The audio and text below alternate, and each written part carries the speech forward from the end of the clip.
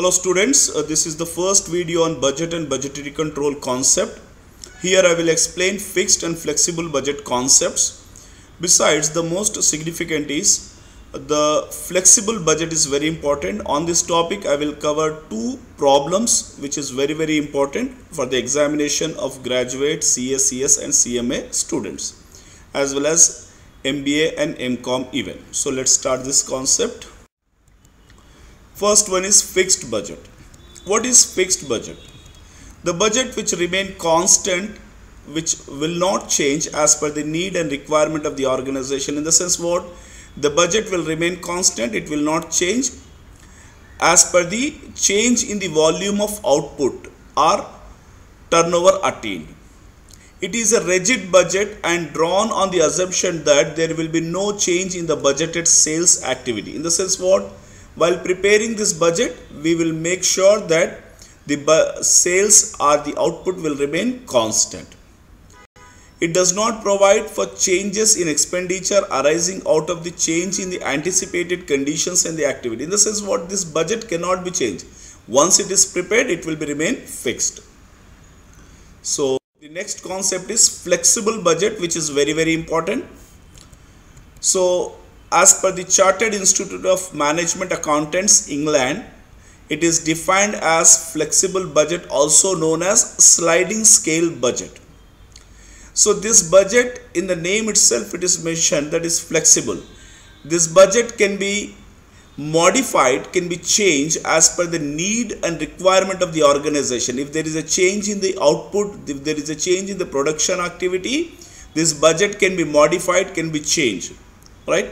Here the most significant is we will classify the expenditure into three categories. One is fixed, semi-variable or semi-fixed we can call it as, and the finally variable expenses. So in these three categories we divide the expenditure and we will prepare the budget for the management to make prudent decisions, right? So we'll take up the problems which are very important. If you see the first question, the expenses budgeted for production of 10,000 units in a factory are furnished below. Particulars, rate per unit. So this information which we are about to read is pertaining to 10,000 units. Material and labor, variable overheads, material 70, labor 25, variable overheads 20. Fixed overheads 1 lakh rupees, that is 10 per unit, but we will take fixed is 1 lakh. Variable expenses direct 5 rupees. Selling expenses, out of 13, 10% are fixed. In the sense rest of the 90% are variable. Distribution expenses 20% fixed. Out of 7, 20% fixed and rest of the 80% is variable. Admin expenses 50,000, that is fixed. Prepare budget for 6,000, 8,000 units. Admin expenses are fixed all level of production. Of course, we will take it as fixed expenditure only. Clear? So this question is provided, and in this question we have provided the information at 10,000 units and we are asked to prepare the budget for 6,000 and 8,000 units of capacity of production. When you come to the solution, I have taken again the question. When you come to the answer, we have to prepare the format, that is flexible budget. I have prepared the statement wherein you will find the columns are particulars, 6,000 units, 8,000 units and 10,000 units. Clear? Then further we have the information. Based on that we have to divide the expenditure in the variable overheads, semi-variable overheads and fixed overheads categories. Like this we will divide the expenditure. Now first one, material. So material is a purely variable expenditure. So material is a purely variable expenditure. How we will get the value of 6,000 units, 8,000 units, 10,000 units? If you multiply with 70 rupees. So therefore here I have mentioned 6,000 into 70, 8,000 into 70, 10,000 into 70. Like this we will get the variable cost of each capacity of production, 6,000, 8,000 and 10,000. As you are already aware that the variable cost per unit will remain same. Clear? At irrespective of the capacity of production. Then next is labor. Labor is also a variable expenditure. Again in the same way, per unit I have taken. So in total I will get the values 2 lakhs, 1,50,000 and 2,50,000, so on. After that we have variable overheads. Again the same way we have done, the number of units multiplied with the rate per unit, we will get the values. Then next, after variable overheads, we will find fixed overheads. Fixed overhead, already we prepared a heading. Under that we will write fixed overheads 1 lakh rupees each capacity of production. Either we produce 6,000, 8,000 or 10,000 units, it will remain constant. Then we have variable expenses direct. Again it is a variable overhead. Same way we have to calculate that. I have done 6,000 into 5, 8,000 into 5, 10,000 into 5, so on. The values have been written. Once it is done, the next item is selling expenses. Here we need to do working note. Selling overhead is a semi-variable expenditure, in the sense that it is a combination of variable as well as fixed component. So working note 1, when you come to the working note 1, selling expenses, what did he say? 10% is fixed. Out of 13, 10% is fixed, in the sense remaining 90% is variable. Therefore 10,000 into 13 is equals to 1,30,000 rupees is the total semi-variable expenditure. Why did I take 10,000? Because the information provided is at 10,000 units of production. Therefore 10,000 into 13, 1,30,000. Then fixed expenses is equals to 1,30,000 into 10%, that is 13,000. Whereas variable portion 1,30,000 into 90%, that is 1,17,000. In this way we are segregating the variable and fixed at the level of capacity of production with the information we have provided. Once this is done, we can calculate variable cost per unit. How to calculate variable cost per unit? Variable cost per unit is equals to the total variable expenditure divided by number of units produced. That is 1,17,000 divided by 10,000 units is equals to 11.7 is the variable cost per unit. Once it is done, we have to calculate the total semi-variable cost at different levels of capacity of production, that is 6,000, 8,000 and 10,000. So variable cost is 6,000 into 11.7 plus 13,000 is the fixed cost. So total semi-variable expenditure is 83,200. In the same way for 8,000 units, 8,000 into 11.7, that is variable, plus 13,000 is fixed, that is 1,06,600. Same way 10,000 we will get 1,30,000. These values we will be plotting in the respective columns. Clear? So in this way we have to calculate the semi-variable cost of each level of capacity of production. Then next item is what? Distribution expenses. 20% is fixed, rest of the 80% is variable. Same type of working note, that is distribution expenditure. Working note number 2, distribution expenses, total 10,000 into 7 is equals to 70,000. Then fixed expenses 70,000 into 20%, 14,000. Variable 70,000 into 18%, 56,000. Variable cost per unit is 5.6.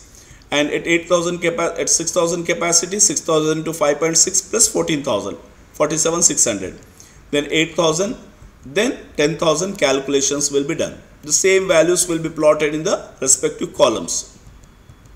Clear? So this is the way we need to segregate the data into fixed and variable component, and the combination of these two values, fixed and variable, will be considered as a semi-variable overheads. Clear? Once this is done, we have leftover is admin expenses. This is fixed one, so we will be writing in fixed overheads admin expenses 50,000 in each column, right? Respective columns. Once this is done, we have done with everything. Then make the summations.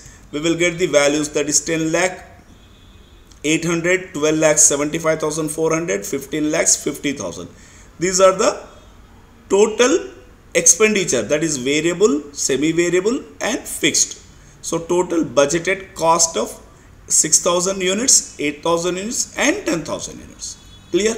I hope I have made you understand. I have given you clarity about how to solve this problem. These problems are very, very important as far as the university exams are concerned. We'll take a question. So in this question we will find Johnson and Company produces an article. The estimated cost per unit are given below. Material, labor, expenses. These are the three variable items. Semi-variable overheads are at 100% level of activity, that is 10,000. 10,000 units are 100% capacity of production. At this juncture, the estimated semi-variable overheads are 2,40,000. and these overheads are vary in respect of 12,000 each change in output of 1,000 units. In the sense, if 1,000 unit increases, variable cost will increase by 12,000. If 1,000 unit decreases, variable cost decrease by 12,000. So out of 2,40,000 we have to divide variable and fixed component. Fixed overheads are estimated rupees 3 lakhs. The selling price per unit is also estimated at 240. Prepare flexible budget 50, 70, 90% capacity of production. Clear? So we'll solve this problem. Again, I have taken the question for quick review sake. The same procedure. Come to the solution. Prepare the flexible budget at 50%, 70%, 90% capacity of production. At 50%, how many units we will produce? 5,000 units, because at 100%, 10,000. At 50%, 5,000, 7,000, 9,000, so on. Clear? Then first is overheads, that is variable overheads, then semi-variable, then fixed overheads. Like this, we have to divide the expenditure. Why do we divide this expenditure? Because it is quite essential for the management to make decisions with regards to various types of expenses. Then next is material. Material is a variable one, 60 per unit, then 5,000 into 60, 3 lakhs, 7,000 into 60, 420, and 9,000 into 60, 5,40,000. I have presented in a little bit different way. Then labor in the same way, 48 per unit. We have calculated for 5,000, 7,000 and 9,000 capacity of production. After labor, we have expenses, that is 12 rupees per unit. So 12 into 5,000, 60,000, so on we have calculated. So material, labor and expenses, that is variable, are done. Now semi-variable. Semi-variable overhead, working note 1. Come to the working note 1, semi-variable overheads. What did he say? Variable expenses, semi-variable, 12,000 rupees for every change in 1,000 units of production. So here we have to segregate variable portion and fixed portion. So variable portion we are dividing. How to calculate? For every 1,000 units, the change is taking place 12,000. For 10,000 units, that is 100% capacity of production, what will be the variable cost? If you do the cross multiplication, 10,000 into 12,000 divided by 1,000 will get 1,20,000 is the variable cost for 10,000 units of production. Out of the total cost, then cost per unit is equals to 1,20,000 divided by 10,000 units, we will get cost per unit is 12 rupees. Once it is done, we will take the fixed cost. Fixed cost, out of the total cost of 2,40,000, 1,20,000 is variable. The balance left over is what? 1,20,000. This cost is referred to as a fixed cost. Once this is done, we have to segregate the expenditure. We have to calculate the expenditure at 50%, 5,000 units, 7,000 units, 9,000 units. Clear? So if you see the table, I have clearly mentioned fixed is remain same, 1,20,000, 1,20,000, 1,20,000, but variable is rupees 12 per unit. So 5,000 into 12, 60,000, 7,000 into 12, 84,000, and 9,000 into 12, 1,08,000. So we got the total semi-variable expenditure. The same values we will be plotting in the respective columns. When you come to the fixed overhead, is directly given in the question, that is 3 lakh rupees. 3 lakh rupees is at every capacity of production, either 5,000, 7,000 or 9,000 units. Clear? Once this is done, we can make the summation, that is total cost we will get. Once we will get the total cost, we need to write the sales. Sales how much? 240 rupees per unit. So 5,000 into 240, 12 lakh rupees. 5,000, 7,000 into 240, 16 lakh 80,000. 9,000 into 240, 21 lakhs 60,000. Then the balancing figure we are getting 1,20,000, 3 lakh 36 and 5 lakh 52. This will be called as profit, that is sales minus total cost. So in this way we have to prepare. Clear? So I hope I made you understand the entire crux of the flexible budget concept. Please do watch the entire video to understand better. Clear? So I wish you all the best. Thanks for watching the video. Do subscribe my channel, Mentor the Trusted Guide, and motivate me to make more qualitative and informative videos for the benefit of the student community. At the same time, you can make the payment of fees through making some amount you can contribute towards this channel, which will be helpful for me to improve the quality of the content. Thank you very much.